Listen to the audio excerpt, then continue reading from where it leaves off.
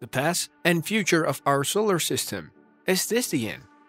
Our solar system is a magical place. Countless worlds are scattered across billions of kilometers of space, each being dragged around the galaxy by our sun like a complicated clockwork. But how did we get our solar system? Why are these objects in their present location? In this video, we'll take a look at everything you need to know about the history of our solar system and what the future awaits. The universe was created 13.8 billion years ago by the Big Bang. Our solar system came into being much later. Around 4.6 billion years ago, it began as a massive cloud of dust and gas created by leftover supernova debris. The death of other stars gave birth to ours. The cloud that orbited the center of our galaxy was mostly hydrogen, with traces of helium and heavier elements forged by previous stars. The cloud collapsed under its own gravity over the next 100,000 years, forming hot, dense protostars, one of which was our Sun.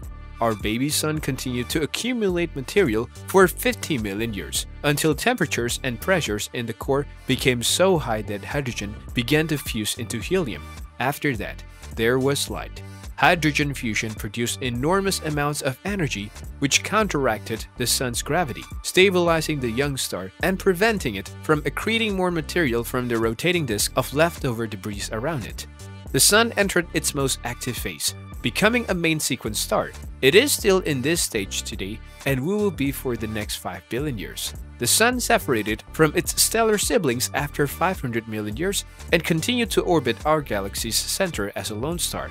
While the infant Sun was still gathering material to begin fusing hydrogen, tiny dust particles in the disk around it randomly collided and stuck together, growing to objects hundreds of meters across in just a few years. This process continued for thousands of years, resulting in kilometer-sized objects large enough to attract each other gravitationally. This resulted in more collisions and accretions, resulting in the formation of moon-sized protoplanets in less than a million years. Planets form primarily from rocks and metals in the inner, hotter part of the solar disk because it was too hot for water and other volatiles, substances that evaporate at room temperature to condense. For about 100 million years, hundreds of these worlds collided and combined in the inner solar system, leaving only 4 large bodies: Mercury, Venus, Earth, and Mars. Because the percentage of rocks and metals available in the universe, and thus our solar system's starting materials, is lower than that of hydrogen, helium, and volatiles like water ice, the inner planets did not grow as large as the outer planets. The solar system became more peaceful after the late heavy bombardment. Asteroid impacts still occur, but their frequency and size have decreased dramatically. There is still cause for concern, because the following relatively large impacts occurred in the last 100 million years. An asteroid, or comet, collided with the Moon 108 million years ago, forming the 86-kilometer-wide Tycho crater visible from Earth. The dinosaurs would have been alive and well to witness this occurrence. Saturn's famous rings formed during the same geological epoch. An asteroid 5 to 15 kilometers wide collided with Earth 66 million years ago, causing global climate change. This wiped out 3/4 of all life on Earth, including the dinosaurs.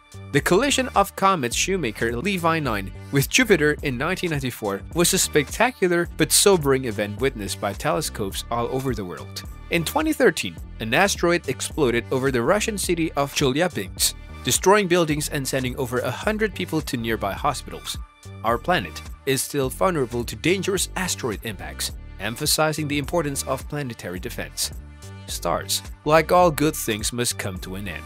All stars, including the Sun, will eventually die, and the universe will fade to black. The Sun can keep going by constantly converting hydrogen into helium. This process, known as nuclear fusion, generates enough outward pressure to counteract the Sun's relentless gravitational pull. The Sun is currently consuming 600 million tons of hydrogen per second, and there will come a time when there will be no hydrogen to burn.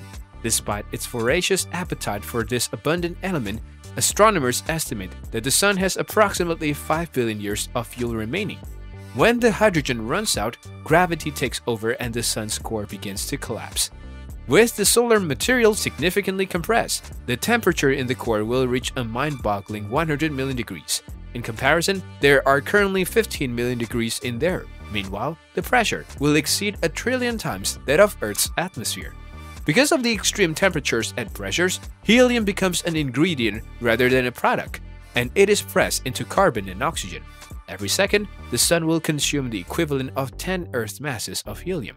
It will eventually grow large enough to swallow Mercury and Venus, and it may even swallow Earth. In its final death throes, the Sun will eject its outer layers into space, much like a snake shedding its skin. For decades, astronomers have speculated about the true impact of the death of a Sun-like star on its system of planets and moons, specifically whether any planets can survive an onslaught.